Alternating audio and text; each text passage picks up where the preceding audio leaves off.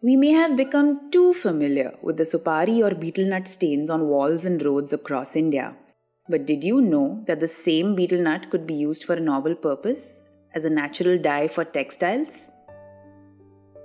In the beginning, we used synthetic dyes.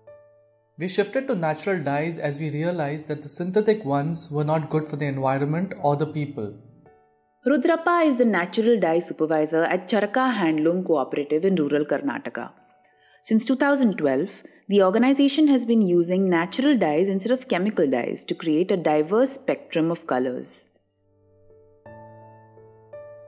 The textile industry's usage of synthetic dyes leads to a substantial production of dye wastewater, which, when released untreated, can have long-term impacts on soil and water bodies, posing risks to both human and ecological health. Natural dyes extracted from naturally available materials such as roots, berries, and plants are eco-friendly, non-hazardous, and sustainable. We use actually 6 colors, 6 ingredients natural dyes. The major one is we call adike, which is arak nut syrup, betel nut syrup.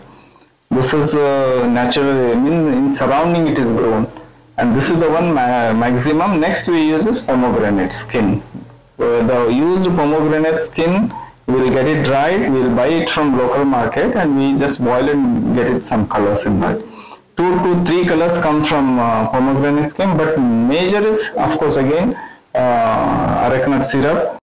We use 5,000 liters of choguru every year. With 1 liter of choguru concentrate, we can dye 3 kgs of yarn. Areca nut syrup, locally called adike choggeru, is a byproduct formed during processing areca nuts to be sold in the market. The syrup is usually thrown away as waste. After Charaka Handloom Cooperative utilized the syrup's potential as a natural dye, farmers now sell it to earn additional income. Arak nut solution contains a lot of tannin in it, and the color brown what it gives is itself, is good enough to fix the color onto the fiber or onto the yarn.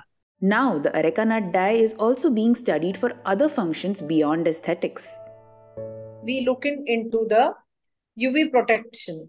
We also see into the insect repellency. It can be flame retardant. That way, it can improve the absorbance. We are looking into the antimicrobial properties.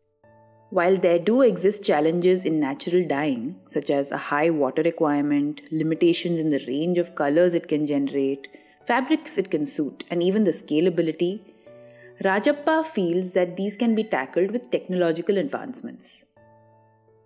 Innovation of equipments, new equipments, we are, using like enzymes or, wetting agents and this thing. We do the steaming method. So when that steaming method, you only need 1/4 of the water.